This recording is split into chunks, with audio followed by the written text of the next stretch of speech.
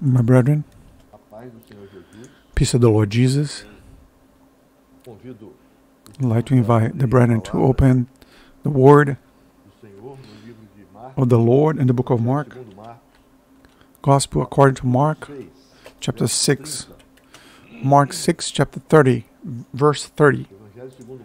Mark 6, verse 30.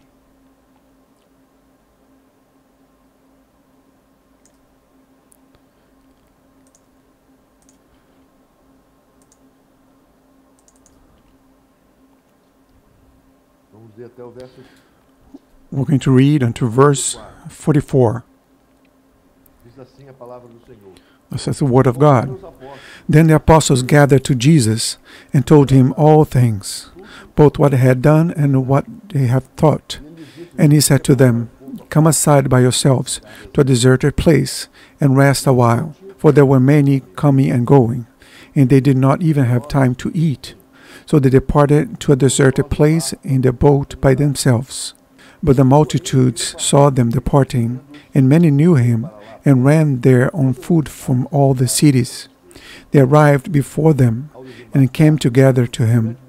And Jesus, when he came out, saw a great multitude, and was moved with compassion for them, because they were like sheep not having a shepherd.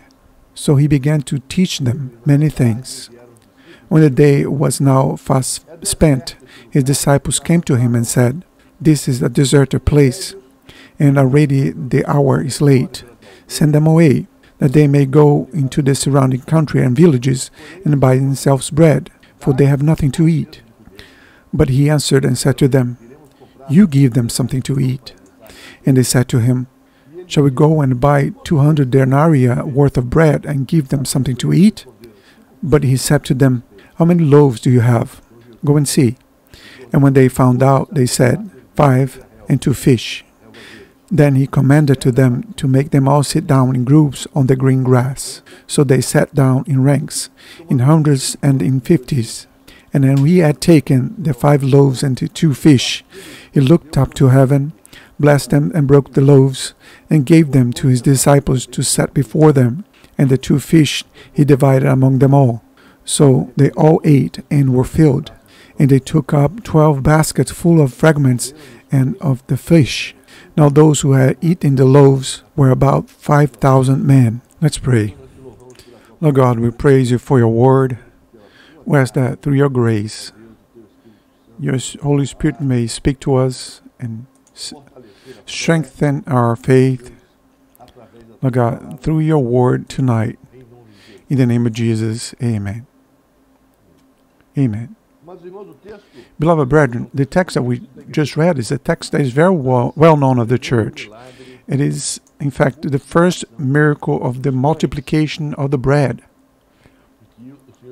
in which the Lord Jesus, in a situation of great limitation, they were here away from the city, apart from the places where normally people would go to acquire food. And that was an obstacle, a difficulty for the ones who were there. And the Lord Jesus, the disciples, actually, they came to Jesus, and when they realized the situation, they said, Jesus, Lord, send them away so that they can go to the neighboring cities and buy their food. But the answer of Jesus, like happened many times before, surprised them. He said, Give them yourself what to eat. And they were surprised. But Lord, we don't have 200 denarii, which was necessary to buy bread and food for all this in this crowd. There was too many people. And the quantity of 200 denarii was a considerable amount. And then Jesus asks, What do you have? We have 5 bread and 2 fish. And Jesus instructed them to divide the multitude into groups and operate there a great miracle of the multiplication of the bread.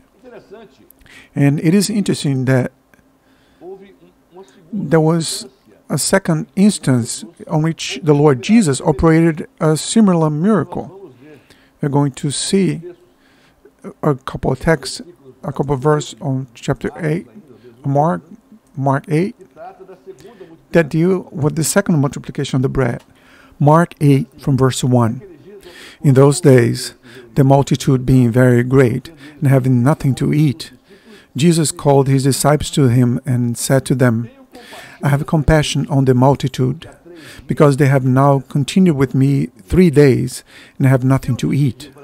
And if I send them away hungry to their own houses, they will faint on the way, for some of them have come from afar. Then his disciples answered him, How can one satisfy these people with bread here in the wilderness? And we're not going to read the rest of the text, but Jesus, in an equal manner, asks about what they had, and he also operates another miracle, a great sign, answering to the need of that entire multitude that was with him for already 3 days. And at this moment, in a desertic area, apparently there was no easy access to neighboring cities. In the first instance, they were possibly near other cities. That's why the disciples suggested this possibility. Send them away so that they can buy food for themselves. But in the second circumstance, the second miracle, they were in the desert. There was not even a possibility to buy something for them was available. Very well. So we see that there were a few different points in these two miracles that the Lord performed. And would like to make a comparison of those points, showing to us a beautiful teaching from the Word of God, regarding the care of the Lord towards men. The Word of the Lord says, the Lord loved the world in such a way that he sent his only begotten Son, so that whoever believed in him may not perish, but have eternal life.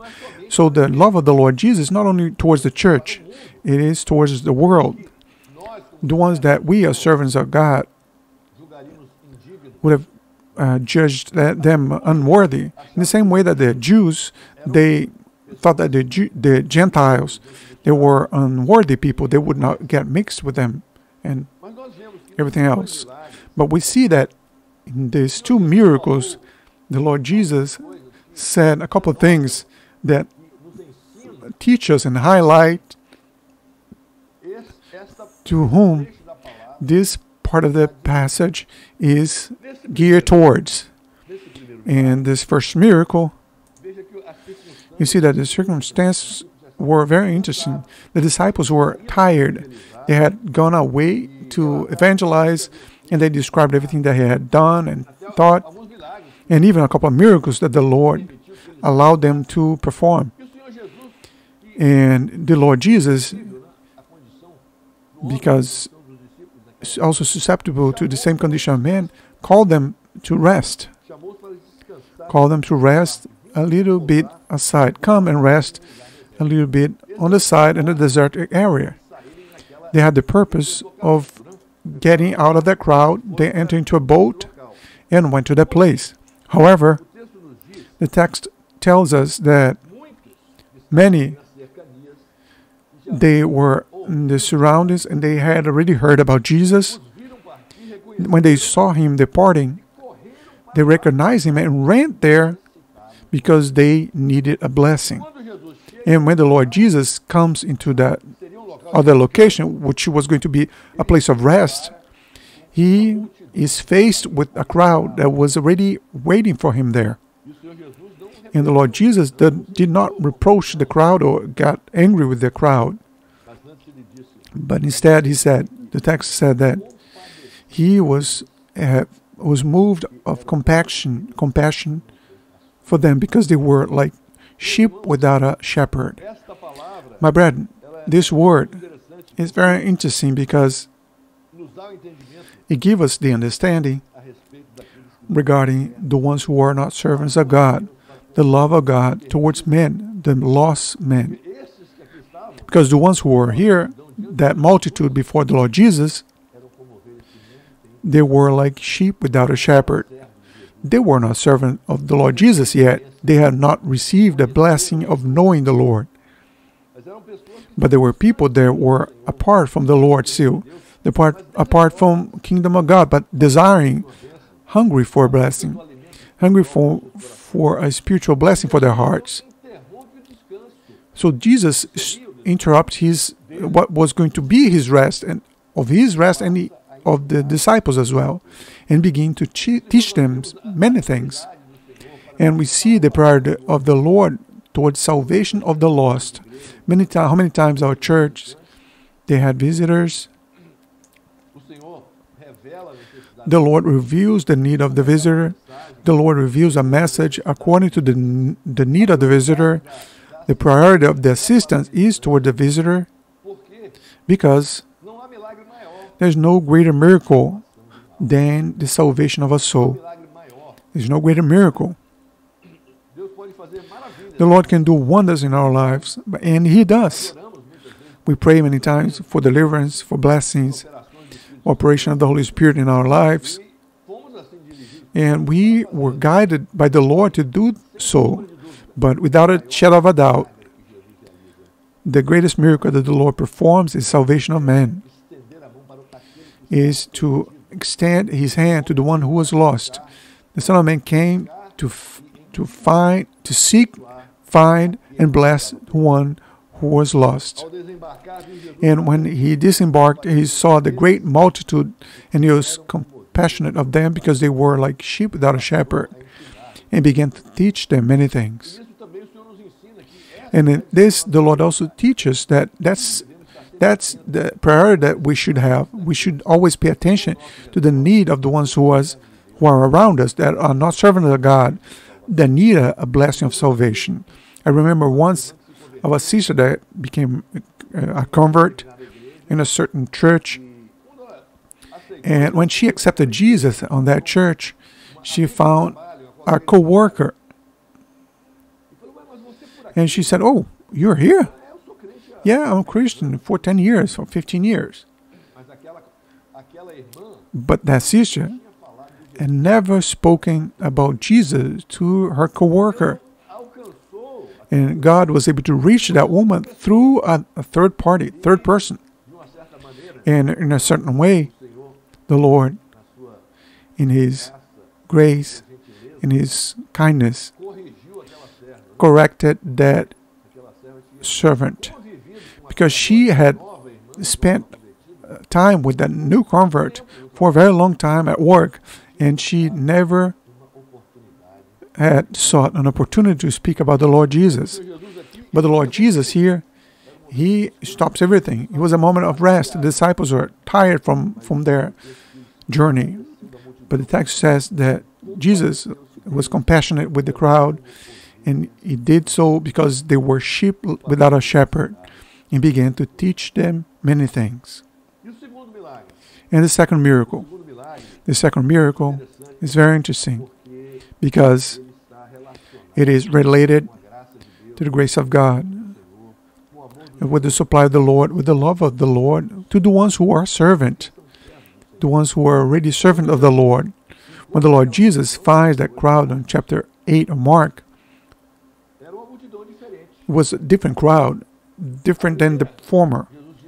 In the first one, the text says, Jesus was compassionate of them because they were sheep without a shepherd. They didn't have Jesus as their shepherd. But of this one, He speaks something different of them. In the second miracle, He says, Mark 8:2, "I have compassion on the multitude because they have now continued with me 3 days and have nothing to eat. And if I send them away hungry to their own homes, they will faint on the way, for some of them have come from afar." So the miracle of the Lord was for the ones who have been 3 days with the Lord. We know that number 3 speaks about the death and resurrection of the Lord Jesus, prophetically in the Word. And in a prophetic way, the text speaks about the ones who were already walking with the Lord. They remain with me for 3 days. And if I send them away hungry to their own homes, they will faint on the way, because they were already on the way. Because the servants of the Lord, when they accept Jesus, they continue having needs. We continue with our needs before the Lord, recognizing our great dependency on the Lord. Much more when we accept Jesus, when we realize our condition of sinners, flawed, we are even more in need. We present ourselves even more dependent on the Lord, and the Lord does not reject His servants. Of course, the number one priority is the salvation of lives, but the Lord never forgets of His own. The Lord is faithful towards His people, to the ones who are with Him, that remain with Him, that are working in the kingdom of the Lord, many times wearing themselves out. But the Lord does not forget of His servant. Blessed be the name of the Lord for this. And at that moment, the Lord says in the same way, I have compassion on these people, because they have been with me for 3 days and don't have anything to eat. The need was also great for the ones who were with Him. And if I send them away hungry to their own homes, they will faint on the way. So if I do not answer to their needs, like the Lord is speaking, they will faint on the faith. They will faint on their way. And the Lord will not allow that to happen. The Lord always looks towards His servants, to the need of His servants, to the plea of the humble, the plea of the needy servant that is going through a trial. And many times, my brethren, we come and say, Lord, we're serving You, and we see this difficulty, have mercy. The Lord never fails in to give help to His. When we wait on the Lord, the word of the Lord says that He works towards the ones who wait on Him. The Lord always is paying attention to the prayer of His servants, paying attention to the ones who follow Him. Of course, there are moments of trial, so that we can be edified on faith, and we grow spiritually. But even in the moment of trial, and the right moment, He comes with the victory and the deliverance. The Lord comes with the supply to our needs. And the last point that I would like to highlight here is that in the first miracle, the lack of food could have even been supplied if they went to the neighboring towns to buy something to eat. But on the second one, this possibility was non-existent. They were in the middle of the desert.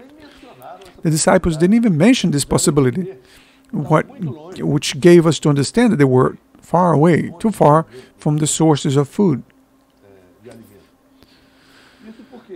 And why is that? Because the trial of the servants is greater than the one who is the new convert. The new convert is not able to withstand great trials.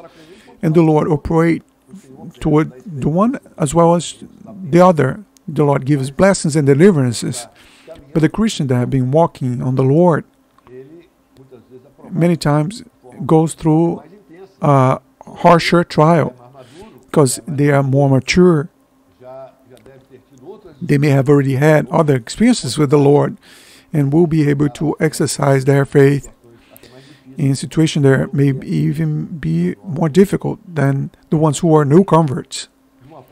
But here, generally speaking, the texts, they speak of the compassion of the Lord towards the need of men, the need of the ones who don't know the Lord, and He goes to seek the lost in order to give them a wonderful blessing of salvation, as well as the need of the ones who are His servants that already walk with Him for 3 days.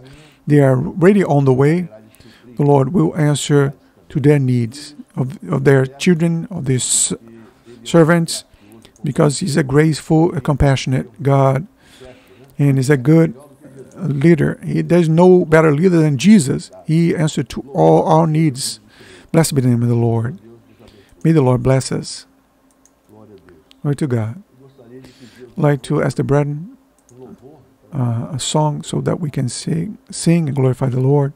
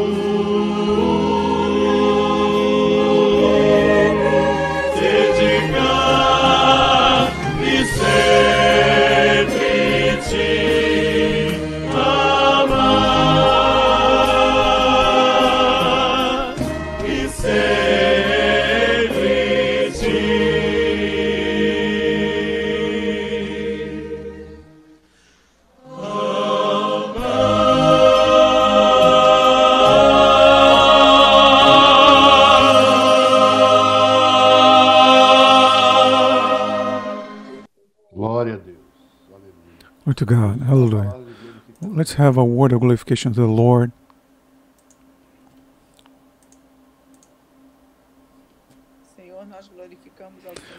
Lord God, we glorify you for this wonderful word, because you allow us to go through trial, but you are beside us,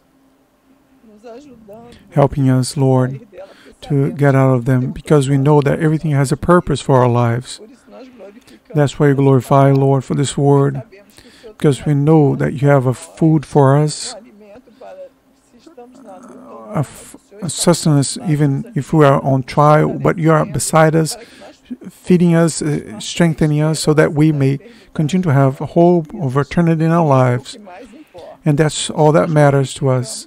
That's why we glorify, Lord, for this wonderful word. And we say that we love you and that we want, Lord, that you are with us always, feeding us, strengthening us, and helping us to walk.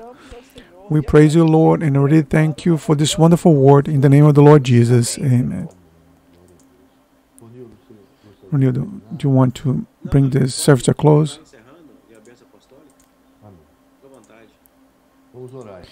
Let's finish, my brethren. Lord God, we praise you for the privilege of once again being in your presence, in fellowship with our brethren. We praise your name and ask for your grace, that you receive our service of adoration. In the name of Jesus, amen. And the grace of our Lord and Savior Jesus Christ, the love of God, our Father, and the fellowship and the holy consolation of the Holy Spirit be with you, my brethren, and the entire people of God on earth, now and until the wonderful return of the Lord Jesus. Amen. Amen.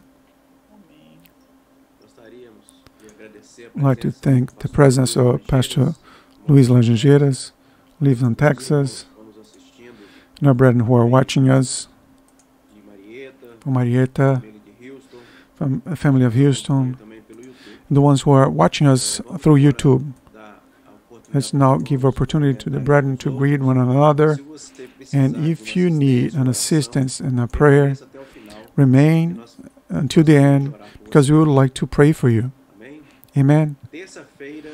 Tuesday, we're going to be praying. We're already informed of the groups, the prayer list, and each brother should be pick up the list, 15 minutes for prayer. And during those moments, pray to the Lord for the topics of the church, the topics which are related, because surely the Lord has a blessing set aside for each one of us. I want to wish everyone the peace of the Lord. Paz do Senhor, irmãos. Paz do Senhor. Paz do Senhor. Pai do Senhor, prazer Paz do estar com Senhor, os irmãos. Paz do Senhor a toda a igreja. Paz do Senhor, irmãos. A paz do Senhor, querido. Boa noite. Paz do Senhor, irmão. Boa noite. Aleluia. Amém. Vamos aproveitar, Pastor Luiz, nós estamos aqui com algumas irmãs, alguns irmãos que estão com Covid, foram testados positivo hoje.